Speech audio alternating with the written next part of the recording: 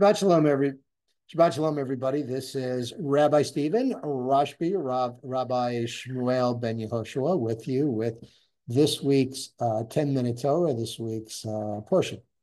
So, hope you're doing well. I had the honor and the pleasure of officiating at a bar mitzvah this past weekend. Actually, it was more like a b'nai mitzvah. It's like the whole family got involved. The young man becoming 13, and his parents had approached me a couple of months ago. 2 months to prepare for a bar mitzvah. So we decided to do it in the evening with what's called a mincha mariv. And the mincha is excuse me, the afternoon service. So on Shabbat, and this was Ezra the scribe years and years and years ago, decided that we should have an additional Torah service on Saturday afternoon to keep Israelites out of trouble from defiling the Shabbat, keep them busy. We also had one on Mondays and Thursdays. And in that service, in that Torah service, there was only 3 aliyot: Kohen, Levi, and Israel. So it was kind of a short reading, and in the afternoon of Shabbat, the portion is now next week's portion. So Saturday, Monday, and Thursday, it's a short portion, short reading. It's usually the first aliyah of the portion of the Shabbat, of the full portion that's done on Shabbat. And it's kind of a way to kind of warm up to the full portion, just kind of a little taste of it.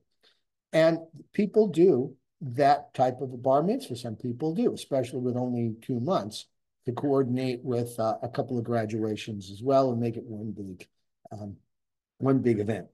So it was basically a few verses, and the young man, handled it very well, and it was great, and very proud of him. Additionally, something I neglected to mention last week, but a lot of people know that I was ordained in New York City, just about 7 years ago now, by the end of June, at a private seminary called Rabbinical Seminary International. Well, I found out about a week and a half ago that one of the deans, Rabbi Jill Hauser, who was also the rabbi at the Actors Temple in New York, and the Actors Place, which is what they used to refer to as Hell's Kitchen, but a very, very beautiful temple. And some of you that have seen pictures from my ordination see just how beautiful it was. And it's got a very nice history. She was on Saturday Night Live.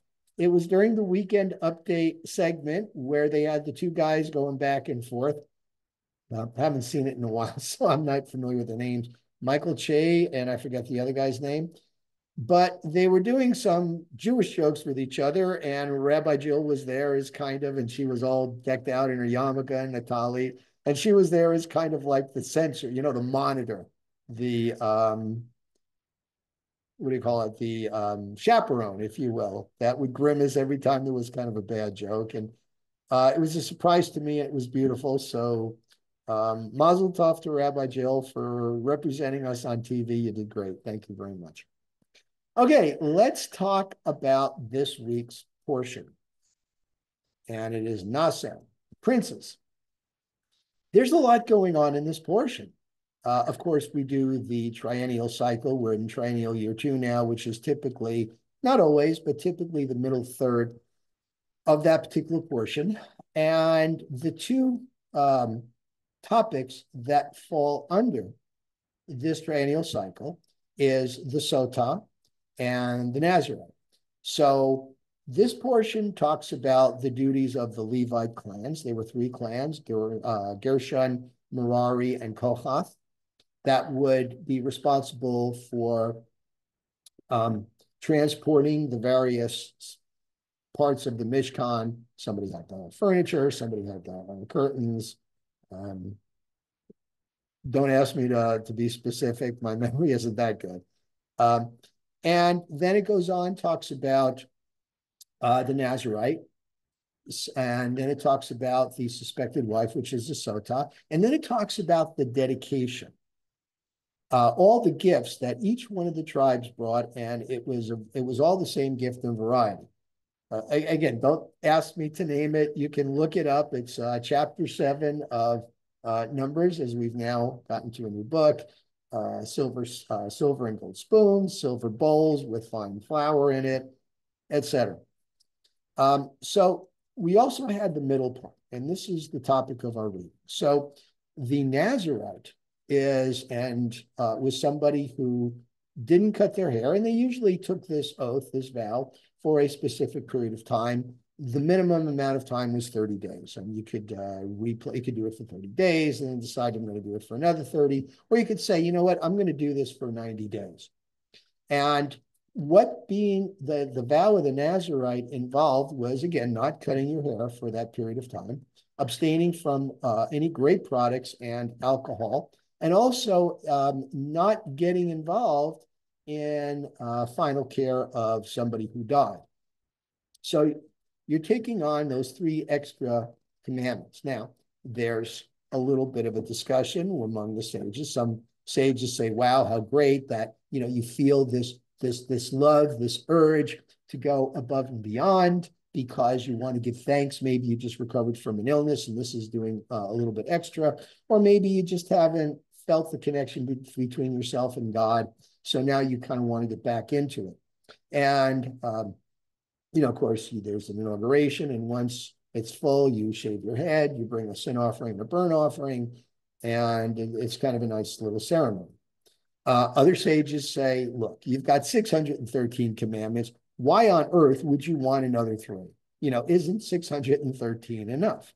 So you've got, as usual, you've got for and against in the Talmud, in the discussion. And there is, by the way, a whole tractate of the Nazirite.